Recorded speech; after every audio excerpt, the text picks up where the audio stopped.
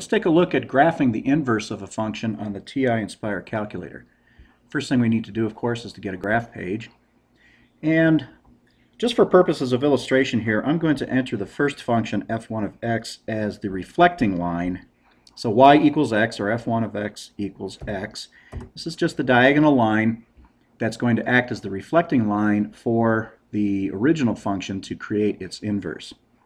So let's see what that does for us here. Let's go ahead and enter another function. This will be the function that we want the inverse of. So let's just say it's x squared plus 3.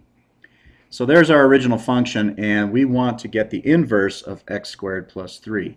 So the inverse should be a reflection of this parabola over this diagonal line. So we would expect a parabola shaped a little bit like this over on this side, and that would be the reflection or the inverse.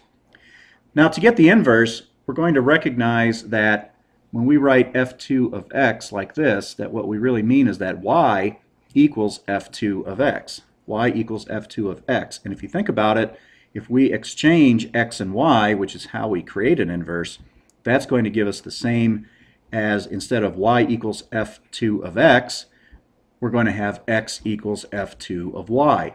And we're going to literally put that in as text over here somewhere out of the way, and that's going to allow us to graph the inverse. So let's go ahead to the menu key, number 1 actions, go down to number 7 text. We're going to just, anywhere where you've got some room, drop in the text box, and so we're going to put x equals f2 parentheses y. Hit enter to lock that into place, and then you can see up here we've got the little instructions in the text box mode. Let's go ahead and hit escape to get rid of that.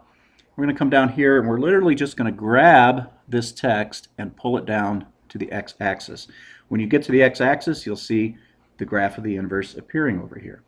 So that's as simple as it is to do.